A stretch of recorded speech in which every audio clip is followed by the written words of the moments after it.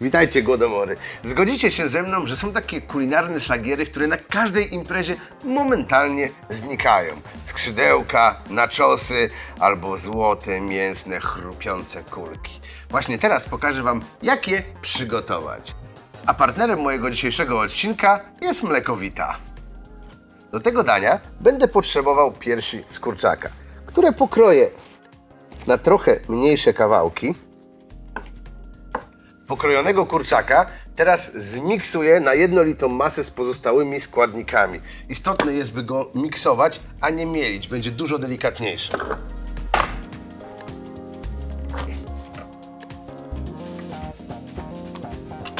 Następnie dodaję jarmuż.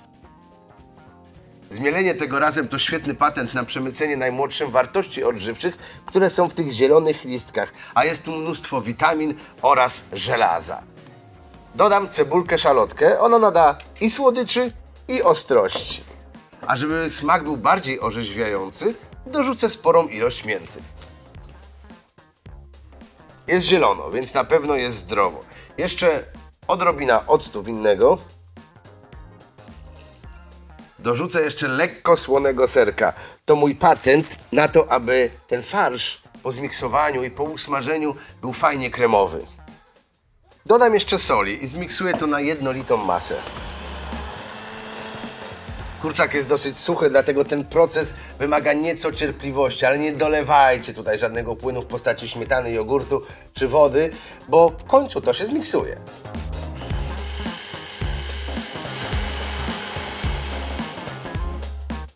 Na samym końcu dodaję bułki tartej, żeby łatwiej było mi formować kulki.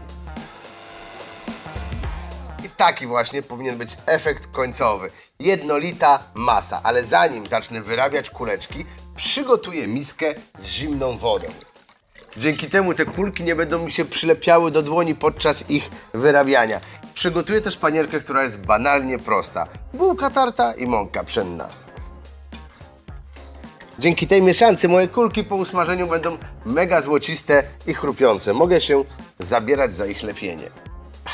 Najpierw moczę dłonie, a później wyrabiam kuleczkę. Zwróćcie uwagę na kształt. Ważne, żeby nie były zbyt duże, bo inaczej podczas smażenia panierka się spali, a w środku będzie jeszcze surowy kurczak.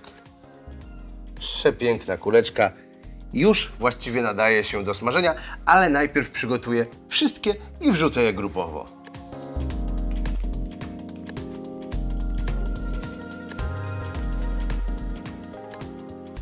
Olej podgrzałem do dosyć wysokiej temperatury, ale go nie zagotowałem. Nie dopuściłem do tego, żeby zaczął parować.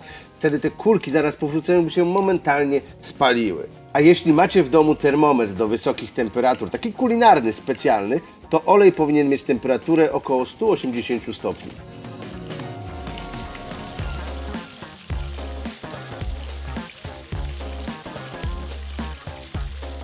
I to jest właśnie to, sprawić, by kurczak wyglądał jak nasz ukochany ziemniak. Oczywiście żartuję, zerknijcie tylko, chrupiące, niesamowicie pachnące i do tego obłędnie wyglądające. Złociste kule już gotowe.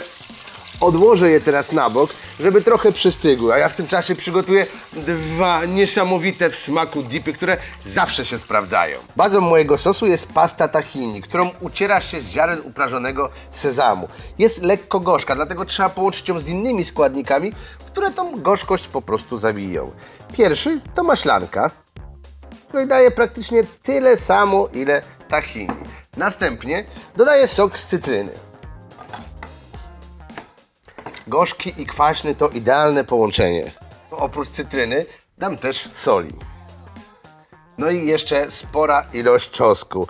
W kuchni bliskowschodniej czosnek występuje prawie w każdym daniu, a tak jak powiedziałem, ten sos troszeczkę o tą kuchnię zahacza. Daję tu całe ząbki, ponieważ wszystko naraz będę jeszcze miksował. Następnie jedna z moich ukochanych przypraw, czyli kmin rzymski. I świeże zioła. Kolendra, wiecie, że ją kocham.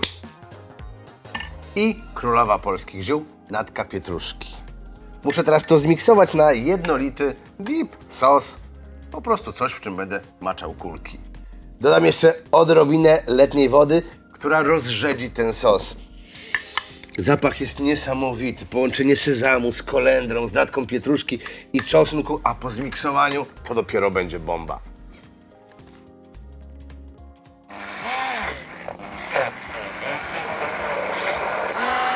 Dip sezamowy jest już gotowy. Odstawię go teraz na bok i przygotuję drugi.